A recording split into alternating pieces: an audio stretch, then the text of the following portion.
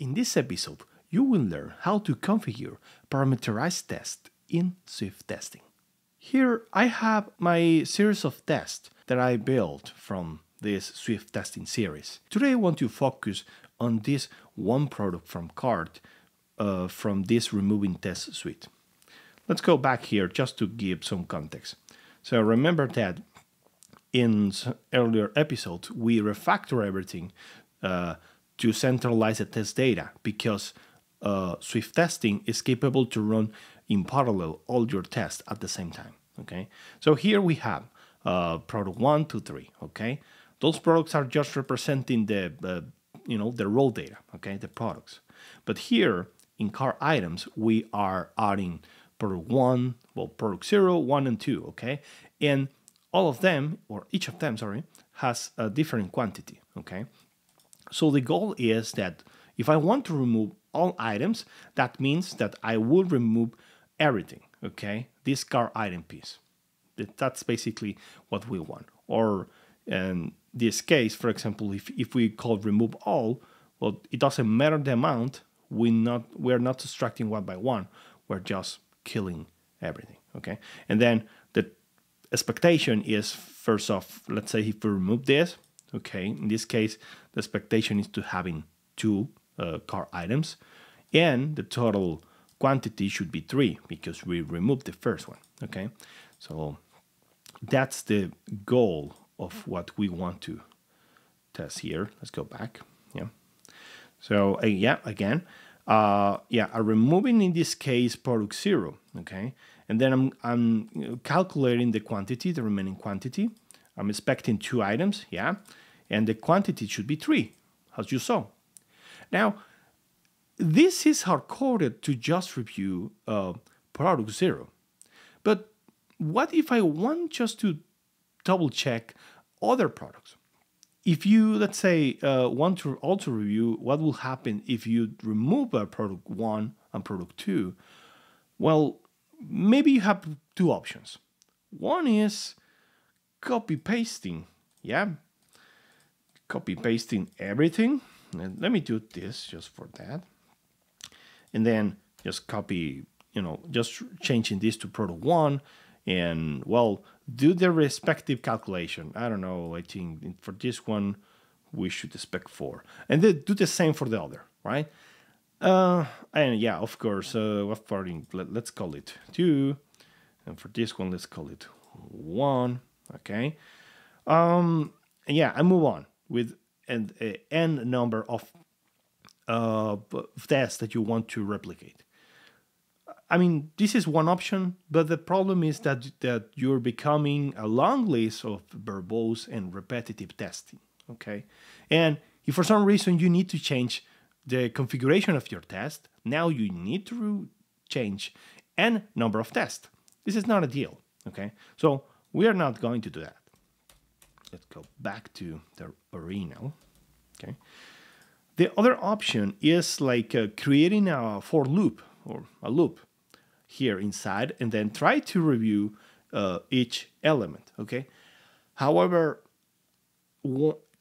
that's not a good practice for one reason. We are trying to keep as minimal logic in our test. Why? Because it's a test, it's not code. And then we just need some sort of input and then do something internally and getting an output, a result. We don't care. We shouldn't do extra logic here. And I would like to avoid that. So in exit tests or maybe other frameworks, you don't have other choice. You just need to duplicate your test or doing a loop. However, Swift testing is providing a great feature for that called Parameterized Tests. It's really simple. So the logic for this is just using this test macro. This test macro has certain features such as adding tags or making a test serialized for some reason, etc. But one of those things is that you can provide arguments. And those arguments are basically transforming your test into a series of tests. Let me explain that in a better way. For example, here I will call something called arguments.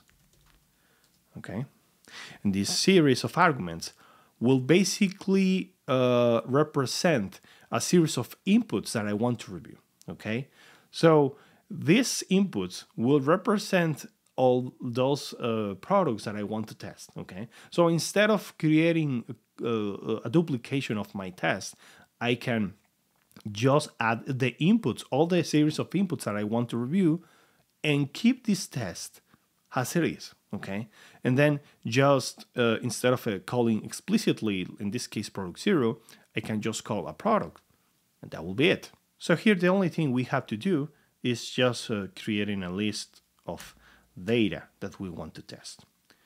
For this case, I want to test product 0, products 1, and products 2. Okay, those are the products I want to review. All right. How then can we pass this series of arguments into the test? Well, now the test requires to provide a parameter. Okay, so yeah, this is the representation of a parameter. In this case, if we are talking about products, let's call it product and use a product. All right. Now the test is recognizing that, okay, I will run a test for this product. I will run a second one with this one and a third one with this one. Okay, so you can create an n series of arguments, and the only thing here is just providing the argument for the individual test, and everything else will be done by Swift testing. So remember, Swift testing is running all your tests in parallel by default. So that means this single test will become 3 tests run in parallel.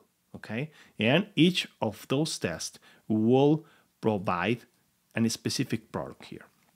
Okay, so now instead of hardcoding the product, we can just provide product directly. Okay, and well, this is not fully done, but let me run the test just to see a few things. Okay, let me go here and see what happened. Of course, this is failing because we are passing now different products, and the expected quantity is different. Okay, so yeah, the car store is still the same because we are testing one by one. Technically, we'll have 3. We're always expecting two car items in the list after removing 1. But let's see what is going on here. So in some case, the result is 4, but we are always waiting a quantity of 3 as the final result. This is true only for the first one, but not for the rest. So what can we do then? I mean, if we have a different expectation quantity, it is great that Swift testing is also providing a great feature for that. So here in arguments, we're just passing single values, but instead you can provide a tuple. And in a tuple, you can provide n numbers of combinations of values. So instead of having just a single value, let me add this. We're gonna pass the expected quantity here, which is 3 for this particular case. For the second one, should be 5, and for the third one, should be 4. Now, again, the test will require that this tuple is matching the number of parameters in your original test. So here, we should add another argument. Let me do this. And we'll call this one as expected quantity. Okay, and I will put it in. Okay, and now we can just replace this hardcore 3 value with expected quantity. And now let's run this.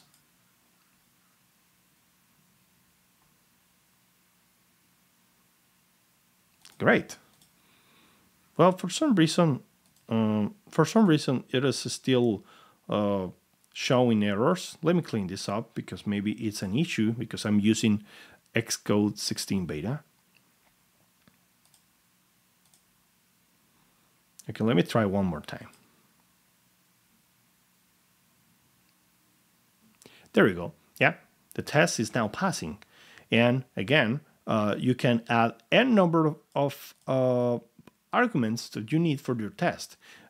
Just remember that you should add a tuple in order to Swift understand that you want to create a series of tests for each of those values. So yeah, that's a great tool. If you want to, avoid a duplication of testing, for this particular case, I can add even more and more and more products. But as you can see, the logic is the same. So for those cases, when you want to validate a series of inputs, but the test is the same, well, you can use parameterized test. That will be it for this episode. Remember, don't forget your like and subscribe because there are even more videos coming up about Swift testing. That's it for me. Thank you so much and have a great day.